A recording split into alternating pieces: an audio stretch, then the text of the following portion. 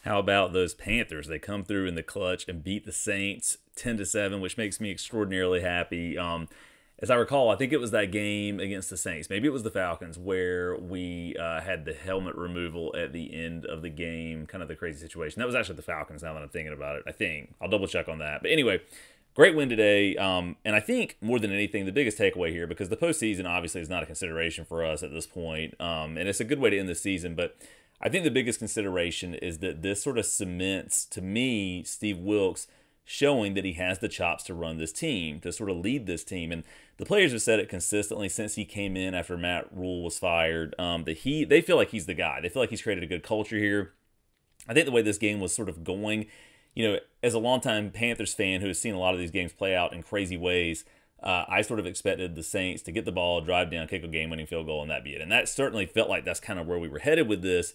But then some good plays here and there by the Panthers got them in the position to win, and our field goal kicker came through in the clutch, which is awesome. A lot of the football teams that I'm a big fan of, sometimes have kicking issues, but that was not the case today, which was awesome. However, for the Saints, their field goal attempt to try and get up by 3 points closer to the end of the game was horrendous. Like, I don't recall if the ball was tipped or whatever, but that was not a good look for them kicking-wise. But anyway, the Panthers managed to pull this out, but it was a game not without its issues, right?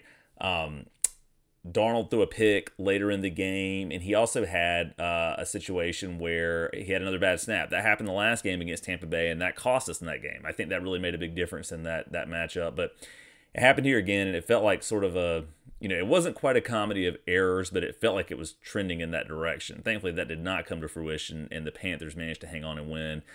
So they finished the season 7-9, I believe it is 7-9. Let me just double check, make sure I've got the score or the record rather correct. 7-10, 7-10. My bad, 7-10. So they finished with the same record actually overall as the Saints. The Saints went 4-5 at home. We went 2-6 away with our away matchups. But despite some of the issues that happened during this game, despite how sloppy some of the things looked at times, they managed to find a way to win. Wilks' teams have done that, I think, since he's taken over. It's been kind of an up-and-down season overall for the Panthers, obviously just given the release of one coach, bringing in another, losing McCaffrey, going among a lot of different quarterbacks. But, after that Tampa Bay game, it felt like Darnold was doing a lot better.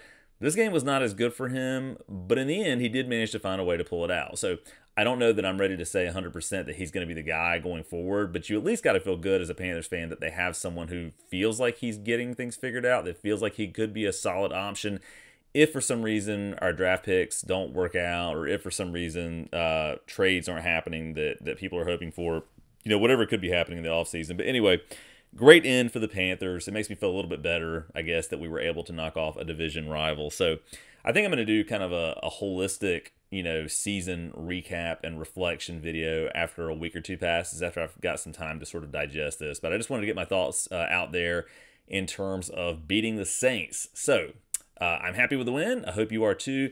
If you're a Panthers fan, let me know what you think down in the comments below. If you're a Saints fan, I'm sorry that we had to do this to you at the end of the season, but I'd love to hear from you as well. Anyway, thanks for watching, and we'll touch base again soon.